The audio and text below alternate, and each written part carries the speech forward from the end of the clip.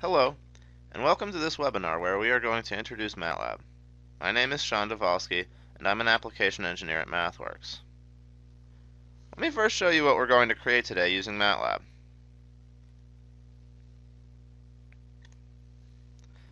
The first thing we're going to create is a report that will detail all of the work we do. We'll be able to see the visualizations we create, the statistics we do,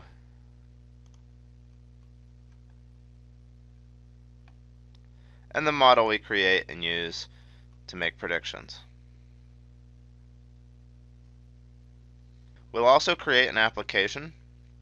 The application will allow another user or yourself to interactively use your model to make predictions.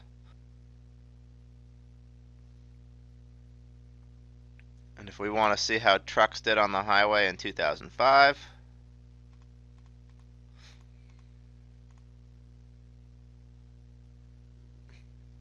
we'll be able to share this application with others who have MATLAB or with those who do not have MATLAB.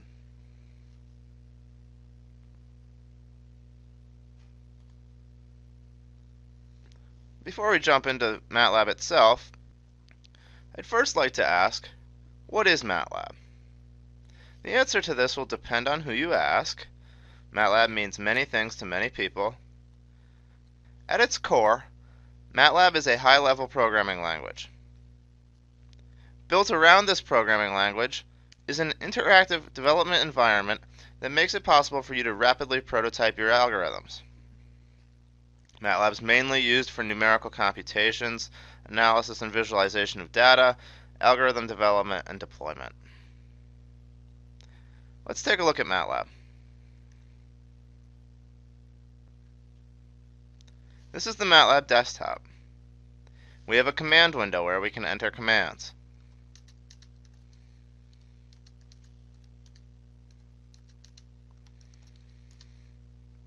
While I've been entering these commands, I have a workspace that is storing these variables.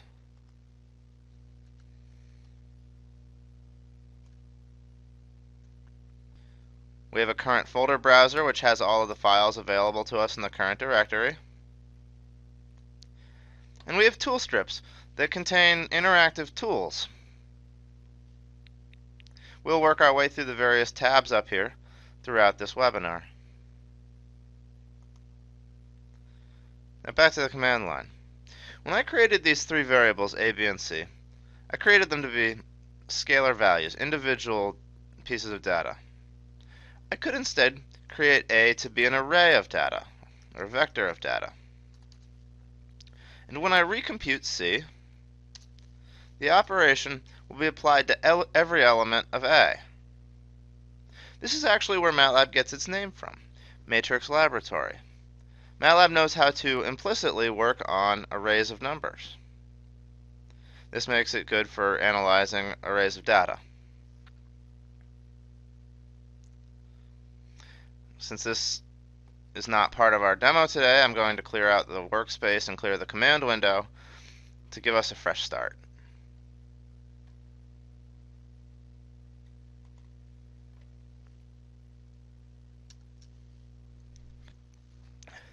Before we jump into our demo, I'd like to first introduce what we at MathWorks call the technical computing workflow. This is a workflow that you will most likely follow regardless of what domain you're in or what products you're using. If you are working with data, you have to get it from somewhere. It could come from files, could come from databases or streaming applications, other types of software. It could come from hardware directly. Once you get this data into whatever your working environment is, you get to do the fun part. Analyze it, model it, develop algorithms to make predictions. But you're not done yet. You may have to create a report to share the work you've done. Maybe you're taking code and putting it into production, or developing the back end for another application. Now up here, this looks very linear, left to right, but it's not linear. The data may change. The requirements may change. So more of the mundane tasks here that we can automate, such as generating reports, the more time we could spend developing our algorithms. So one of the themes today throughout this webinar is going to be automation. Now let's jump into our example. Let's now introduce the example we're going to use today. Today we are going to model how horsepower affects fuel economy in terms of miles per gallon and in terms of CO2 emissions. We're going to get data from Excel, visualize it, create our model, and then we'll create that report that you saw at the beginning, as well as the app that you see on the right here. Now I know many of you are not modeling fuel economy for a living, and the purpose of this demo is not to become fuel economy experts. We've chosen this example because it's something that most people can relate to, so that we can show the capabilities of MATLAB for working with data. So throughout this demo, please try and think of the data that we're using as your own data and how you could apply the techniques that we're using to your own work. Let's jump into MATLAB.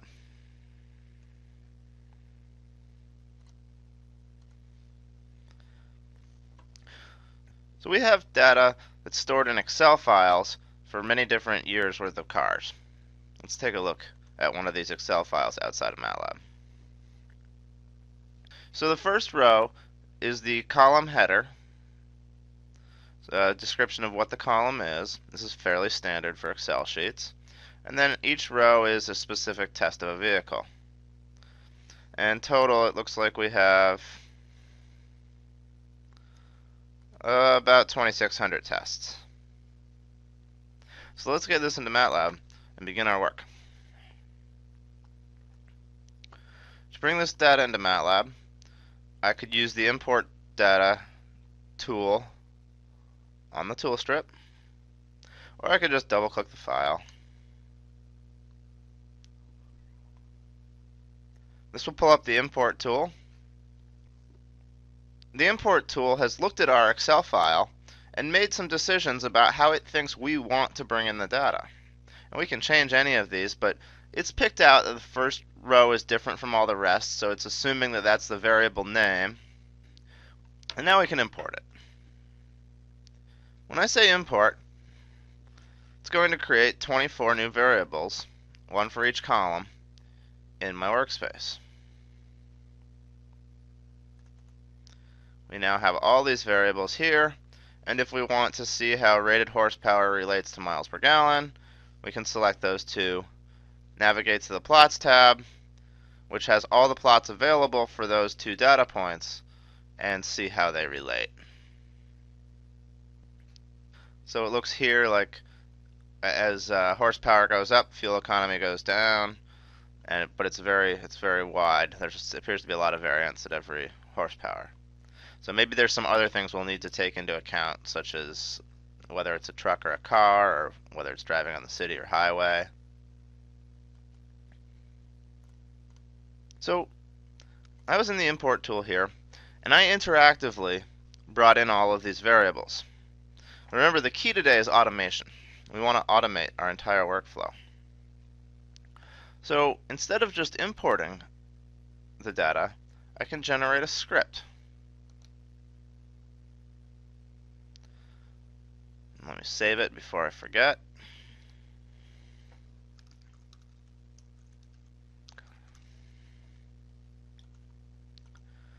And now that we have this script, we can go back, clear the workspace, get rid of all the variables we have, and by simply running this script, we have all those variables back in MATLAB.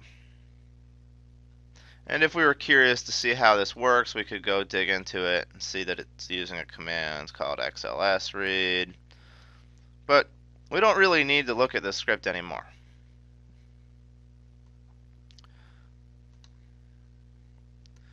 Now another thing you may notice is that I just ran this script by pressing the Run button right here. And this looks like a similar button up here. So I run a lot of files. So I've taken the Run button and added it to my Quick Access toolbar, which contains all the tools that I use really frequently. So I run a lot of functions. I also run a lot of sections. We'll see what that is in a bit. And then I spend a fair amount of time in debug mode, which is why all my debugging tools are up here too. But I'm not debugging right now, so they're inactive.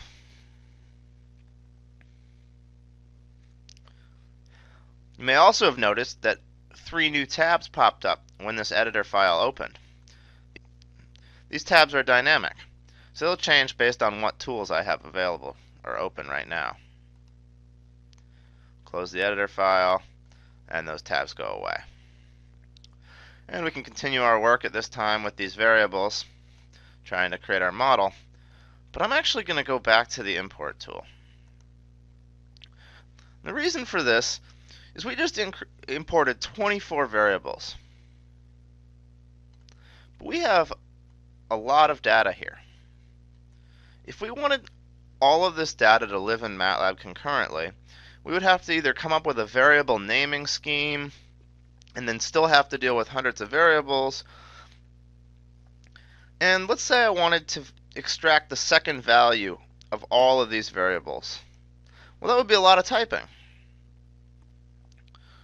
So instead of importing them each as their own variable, I'm going to import them as a table.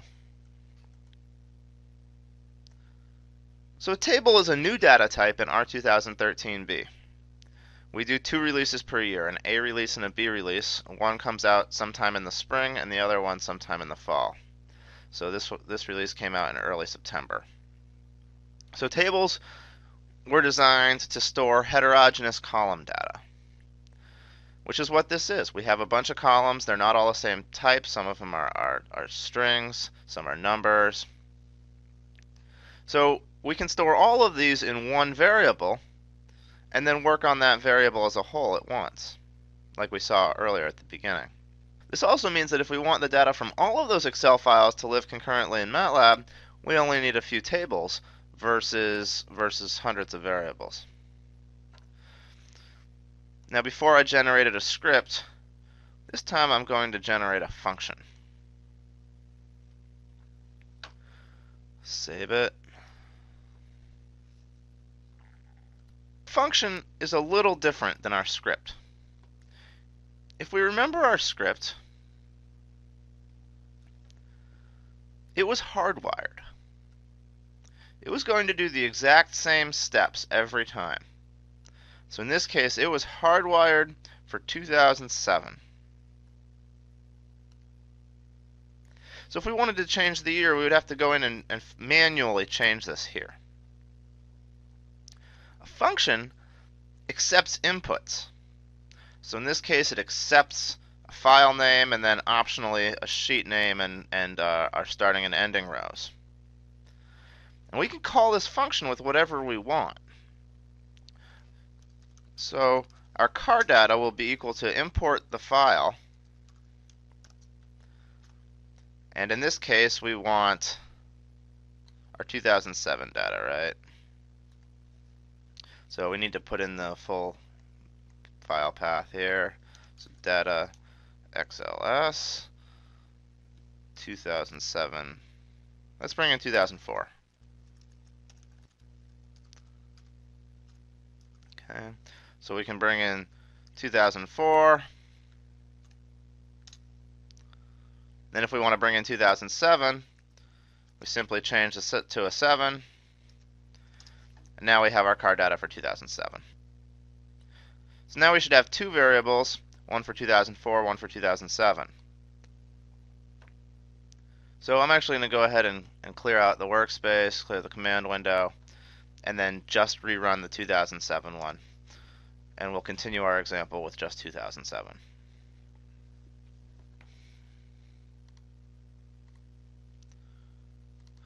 So if we look at the 2007 data, we can see a similar view to what we saw in Excel.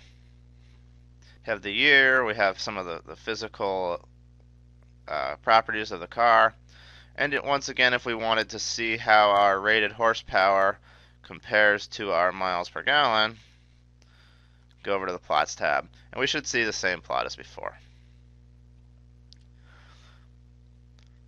And we might want to see how our rated horsepower does against emissions. So how does it do against CO2 emissions?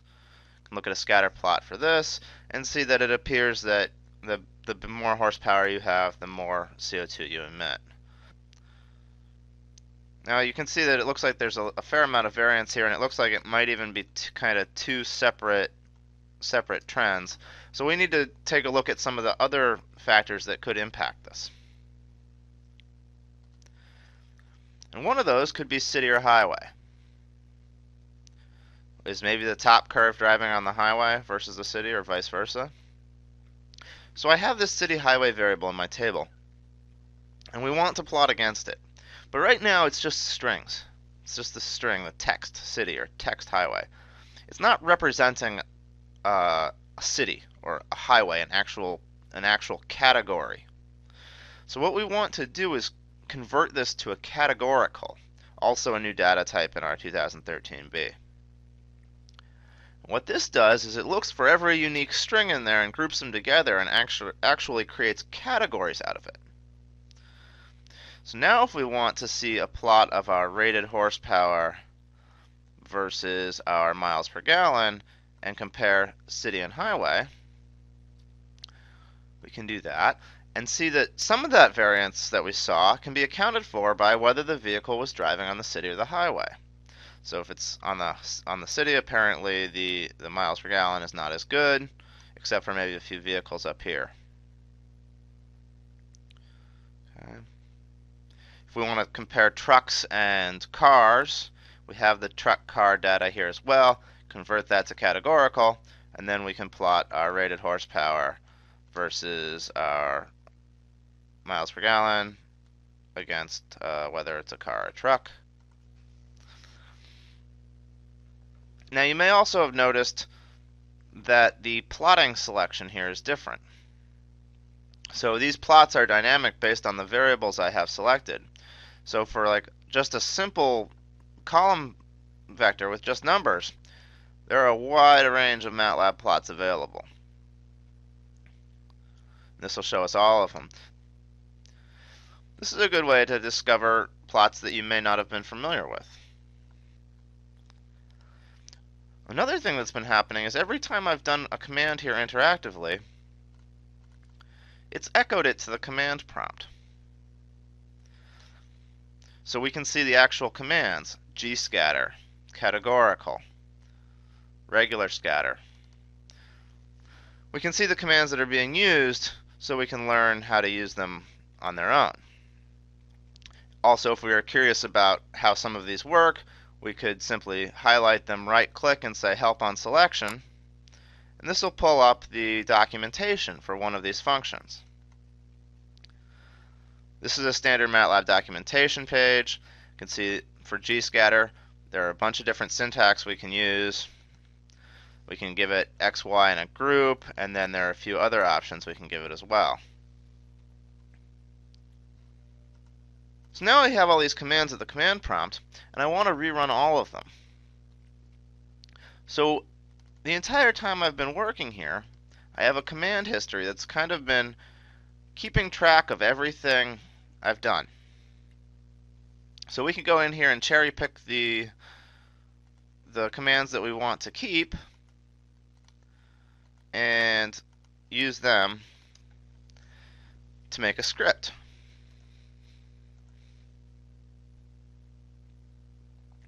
Save this, call it main. And now we have a script. We can clear out all of the work we've done before and rerun this script, and it'll reproduce everything we saw. Okay. Now if you're like me and you look at this script right here, there's a lot of text, and it's kind of hard to parse with your eyes. So one of the things we might want to do is add some comments.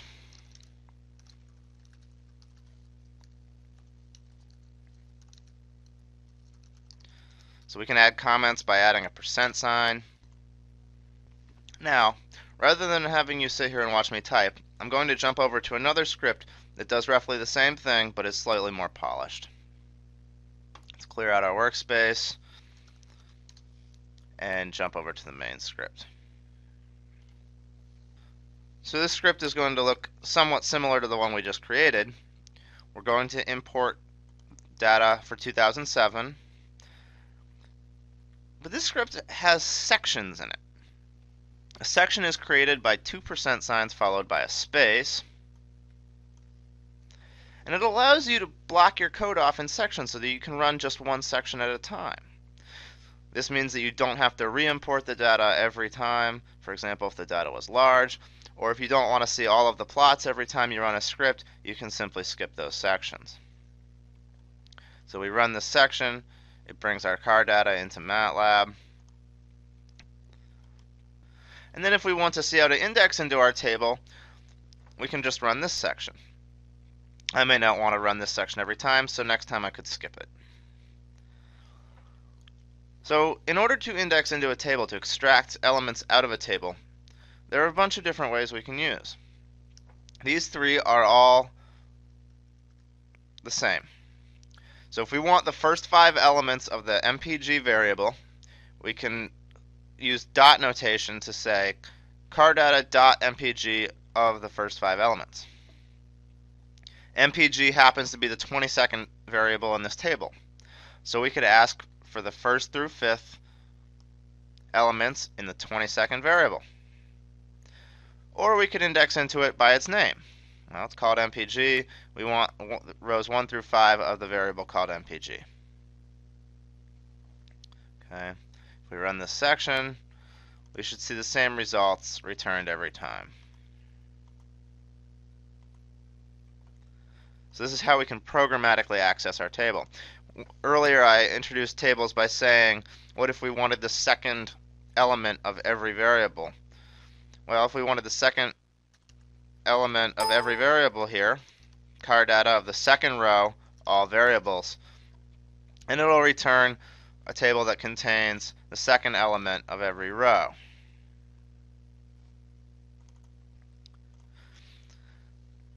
So now I'm going to walk through this script and we can take a look at some of the other things that we can do with tables. There's a summary command that allows you to quickly get a summary of some of the properties of a table. There's a summary command. So if we want to see just some summary statistics of a table or specific elements in a table, we can ask for the summary and it'll return, for example, min, median, and max for the variables we asked for. Like before, we can plot the miles per gallon, convert to categorical, and now we have categorical variables. Now to extract the categorical variables, we're going to use a technique called logical indexing. Let's take a look at our cardata.mpg of 1:5. And I'm just going to call this x. So these are the first 5 miles per gallon in x. If I wanted to extract everywhere in x that's greater than 20, there are a few different ways I could do this. Typical programmer from a low-level language would consider using a for loop. If you're used to Excel, you might use an if statement on the column.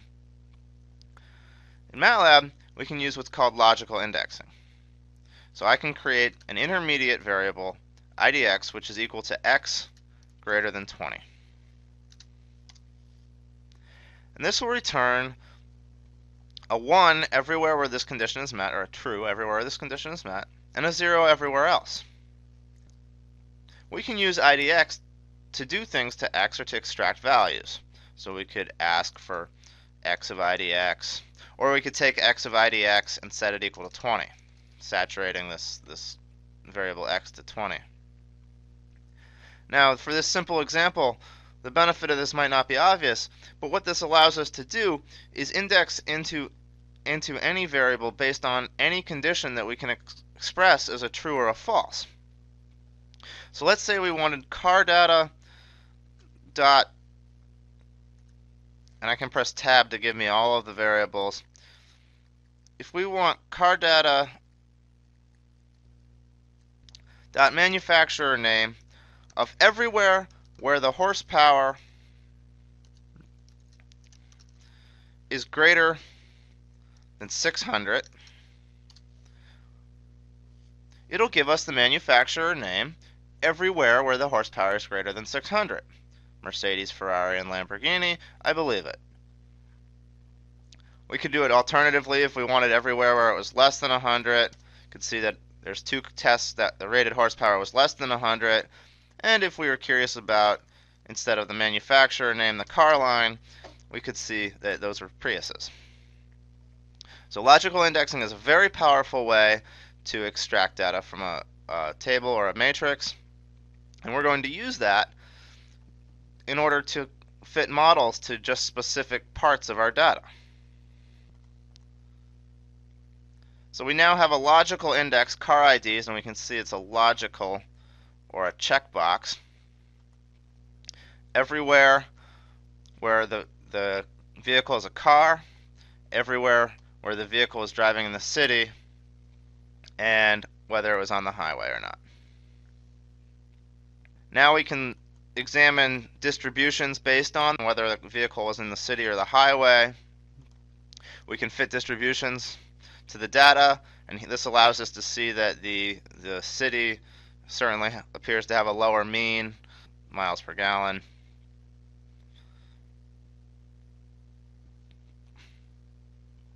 We can group based on city, highway, and car and truck using gscatter like we saw before. And this allows us to see even a more granular view of what we saw before, in that trucks in the city appear to do the worst, then cars in the city, then trucks on the highway, and cars on the highway. If we wanted to see the effects of the engine compression and carbon dioxide, there's another command, gplot matrix, that allows us to see the same plot beside horsepower, so we could compare the two.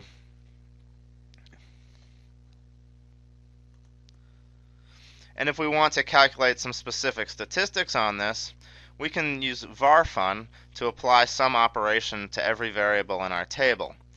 So if we want to group based on city and highway and car and truck, we can get our mean horsepower, our mean miles per gallon based on every one of these properties.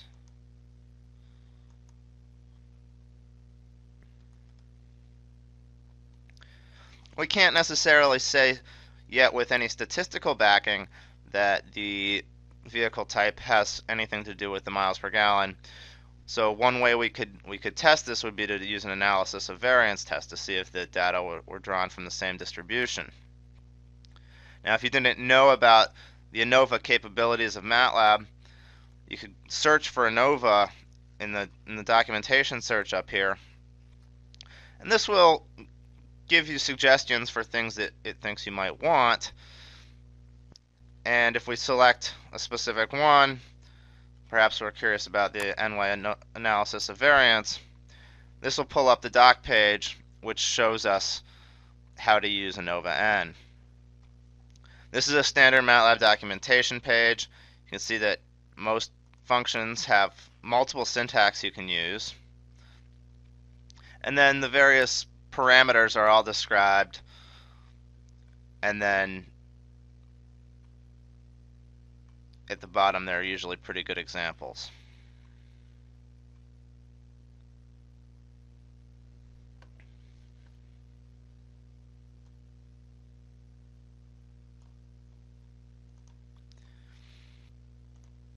That'll tell us whether they're statistically different.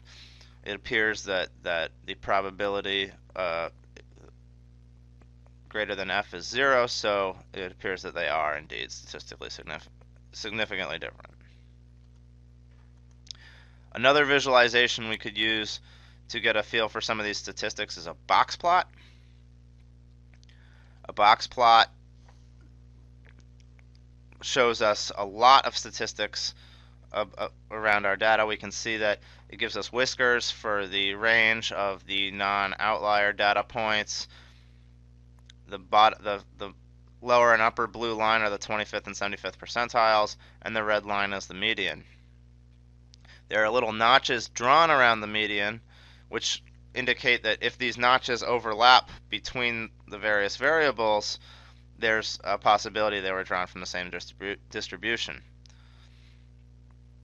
Since the notches here don't appear to overlap, for example, with car on the city and car on the highway, we can see that whether it's in the city or highway is statistically significant for cars and for trucks.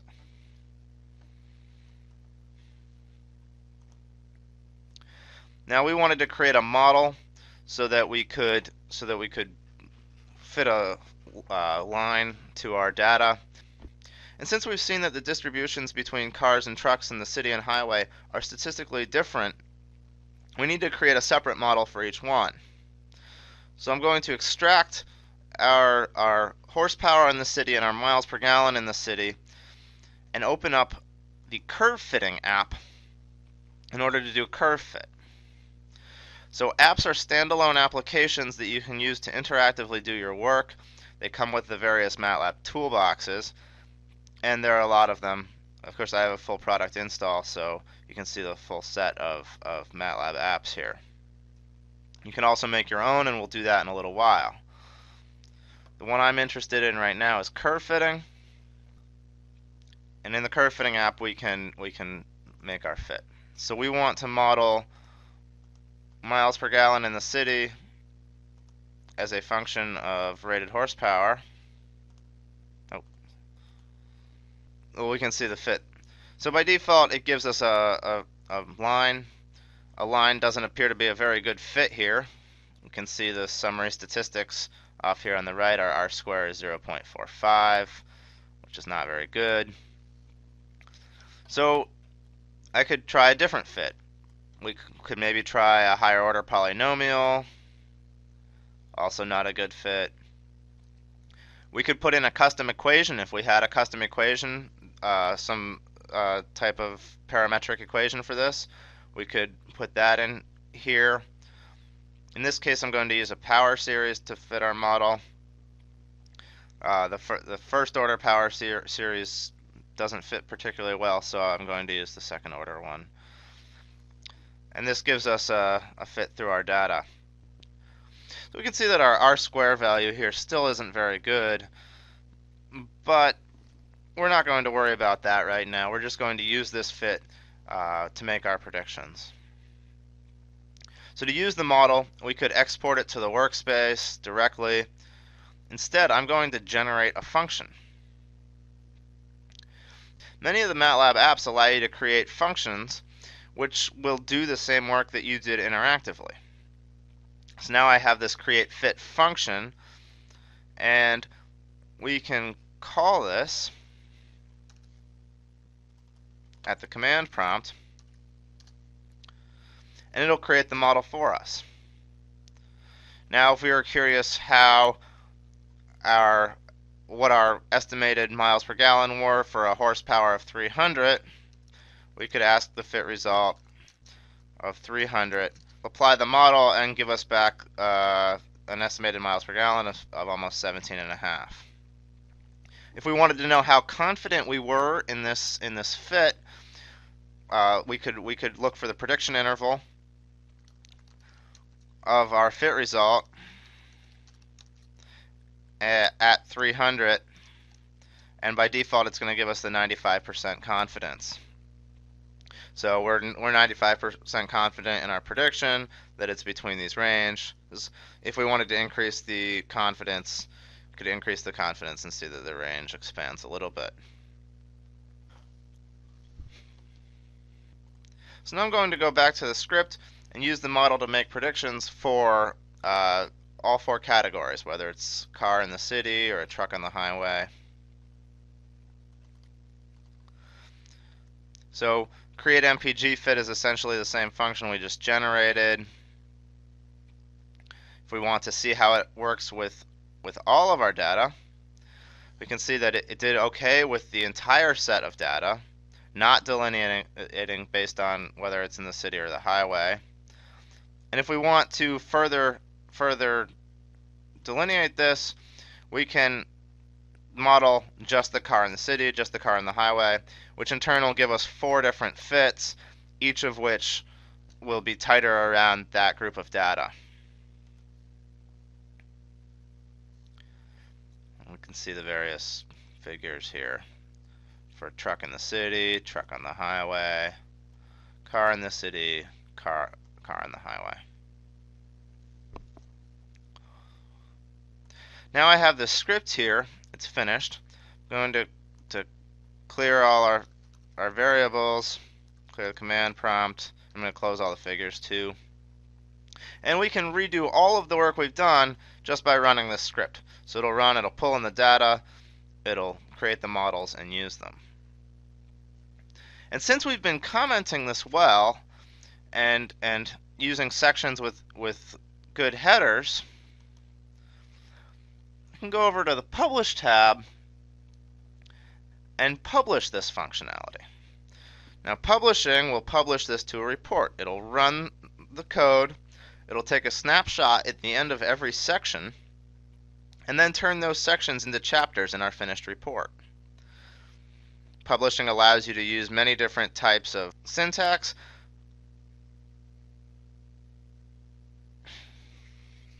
So I published this to HTML. We can see the HTML report that we saw at the beginning.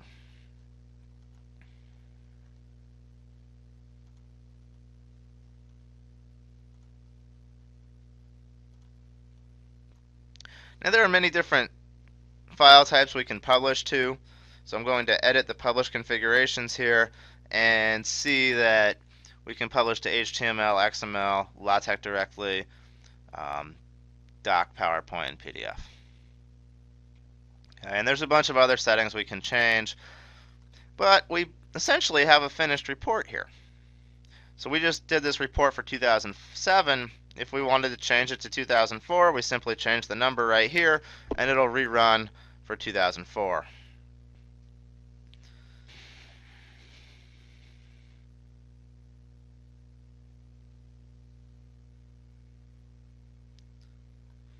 Now we have the data for 2004.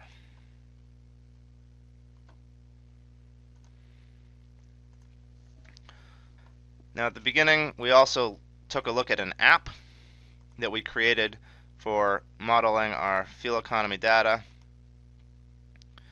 that allowed us to interactively basically make all the decisions we made in the code. In order to make your own app, you can use a tool called Guide to make your own user interface.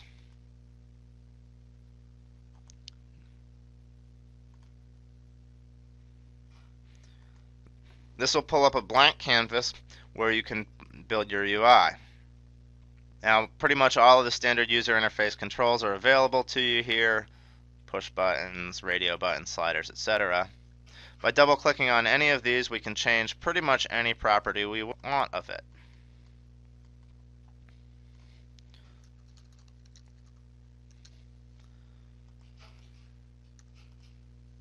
Okay. When we save this,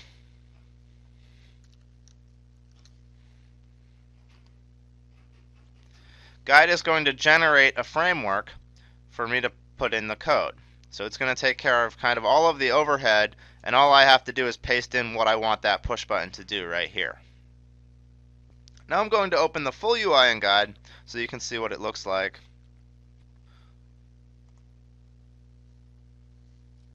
And we can see all of the various push buttons and checkboxes that have been added. The code for this UI is contained in the MATLAB file with the same name, and when we run this MATLAB file, it gives us the tool that we saw at the beginning. Now right now this fuel economy app depends on all of those other files that we saw: import year XLS, model MPG.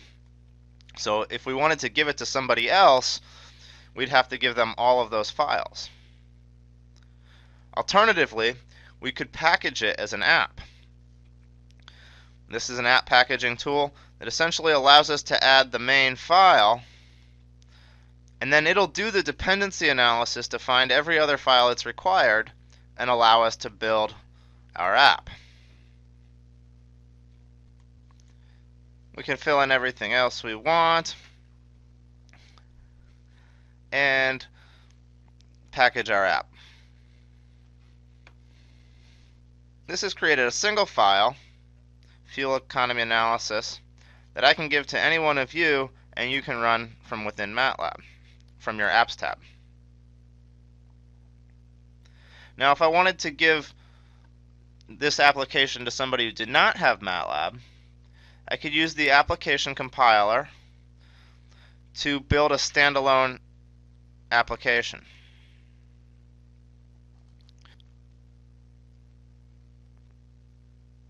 When I package this, it's going to create a standalone executable.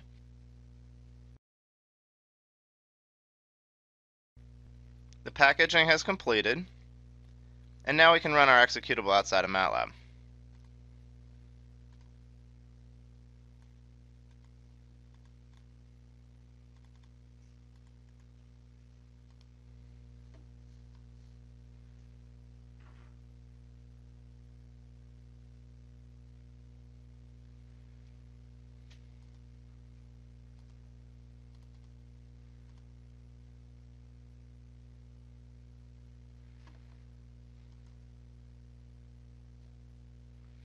MATLAB's closed, and I can still run this app.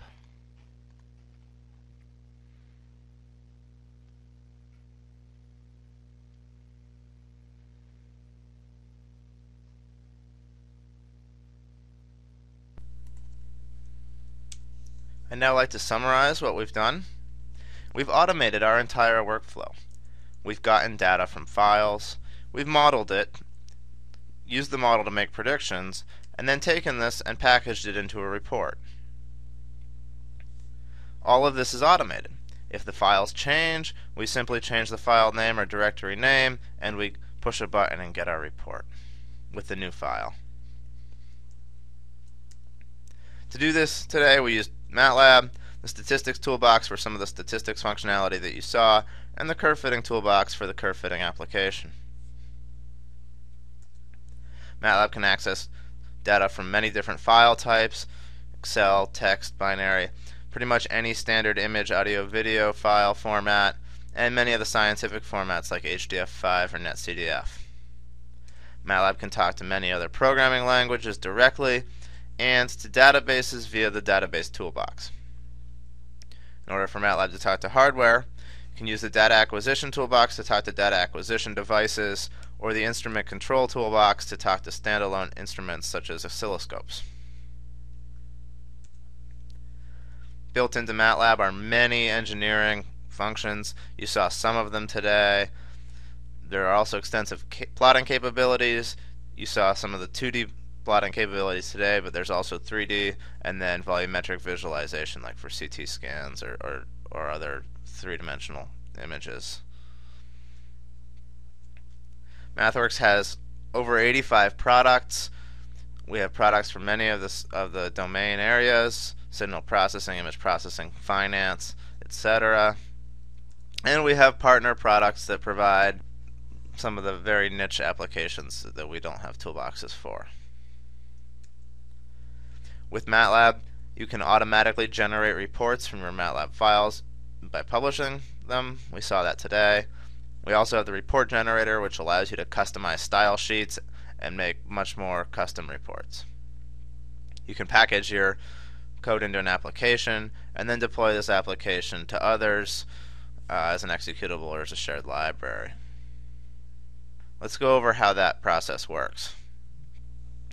When you give your MATLAB code to other people who have MATLAB, they can accept just MATLAB apps or MATLAB files.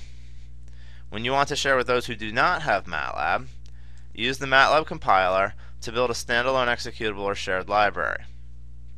If you want to build an add-in or a software component for another environment, we have the Builder EX for Excel, Builder JA for Java, and Builder NE for .NET. These allow you to build components for these. All of this can be shared royalty-free. Let's go over the workflow for sharing an application with another user. You take MATLAB and develop your algorithm. build an application, use the MATLAB compiler to compile this application, give it to the end user who can then download the MATLAB compiler runtime, or MCR, from the web. They can then run your executable, which is running against the MCR. So let's summarize the content from this webinar today. MATLAB is a high-level language. It has built-in support for many of the math and engineering functionality, as well as matrix and vector operations directly. There's an interactive development environment that allows you to rapidly prototype your algorithm and interactively explore your data. MATLAB serves as a technical computing platform for many different domain areas, from signal and video processing to bioinformatics to finance. I hope you've enjoyed this webinar today and that you've learned a few things about MATLAB.